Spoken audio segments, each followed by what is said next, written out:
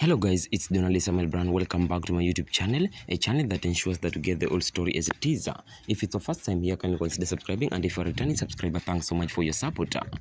Now, Kenya's Beatrice Chebet raced to victory to claim her second gold of the Olympic Games Paris 2024, this time in the women's 10,000 meters, finishing ahead of Italy's Nadia Bartocletti and Justa Sifan Hassan, who won silver and bronze respectively.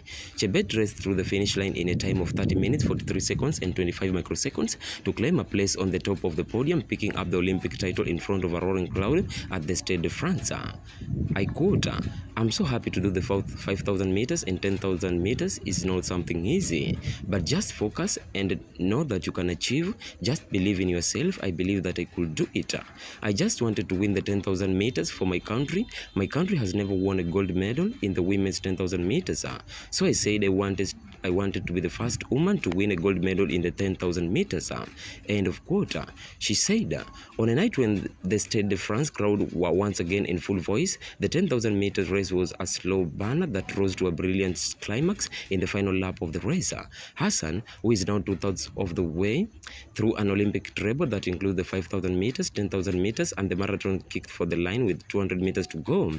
However, she could not match the sheer pace and determination of Chebet, who adds the gold for the longest track race at the Games to the 5,000 meters title she won on Monday, 5th August. I quote, "I really hope to go," Hassan said for her marathon attempt that is scheduled to take place on Sunday. "I've done in my life the 800 meters, the 1,500 meters, 10,000 meters, everything. But endurance on Sunday, that's not a joke. To finish the marathon is a kind of hell.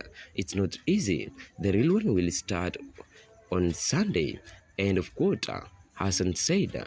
Undoubtedly, the biggest surprise package of the final was Italy's Bartocletti, whose silver in the capital of France caps an excellent year in which she also won European gold in both the 5,000 meters and 10,000 meters.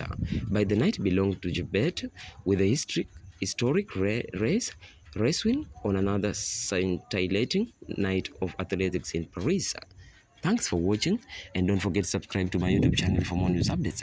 And remember, you can support this channel by sending anything that you have, whether it's 5 bob, 10 bob, 20 bob, or any amount through the M-Pesa support line 0740 354 235.